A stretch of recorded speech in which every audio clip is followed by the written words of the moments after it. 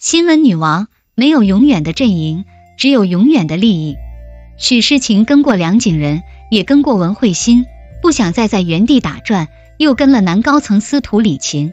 同为主播的王伟官宣和许诗晴在一起，还是高兴得太早了。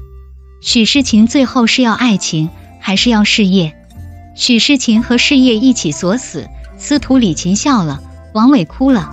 梁景仁带过许诗晴，凭借对许诗晴的了解，预判了王伟不是许诗晴唯一，只是之一。文慧欣接受许诗晴投诚，同样不看好许诗晴和王伟，对这个结果也没有很意外。果然，有情饮水饱的爱情，在这剧根本不存在。文慧欣改革电视部，遭到一致反对，唯一支持她的，除了司徒李勤，还是司徒李勤。许诗晴和司徒李勤搭上了线，故意没让文慧欣知道，就等着憋大招呢。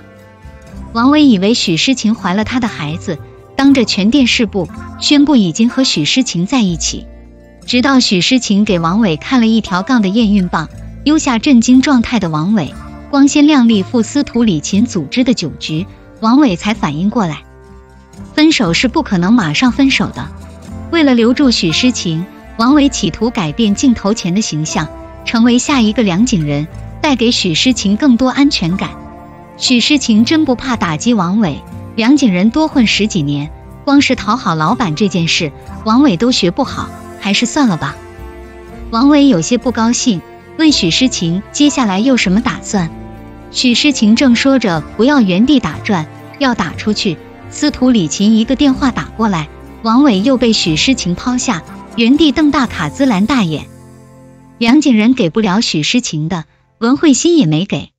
为了成为下一任新闻女王，许诗晴说好了乖乖听话，以后就靠司徒李勤了。是真乖还是假乖不重要，司徒李勤要的也只是结果。王伟实力不行，野心不够，不做许诗晴背后的男人，最后只能和许诗晴分手。